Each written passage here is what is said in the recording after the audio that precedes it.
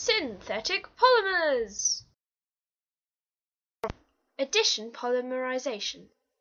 They are long-chain molecules made up of repeating units called monomers. The monomer has a carbon-carbon double bond.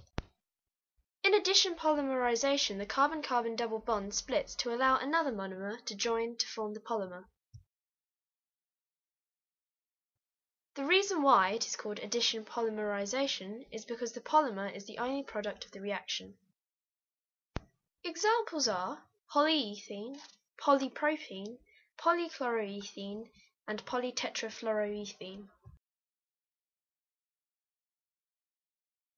Condensation polymerization. When two molecules form a larger molecule with the loss of a smaller molecule, such as water or hydrogen chloride.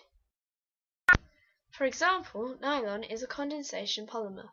It can be made from a diamine and carboxylic acid. They react together, forming an amide link, and water is also made.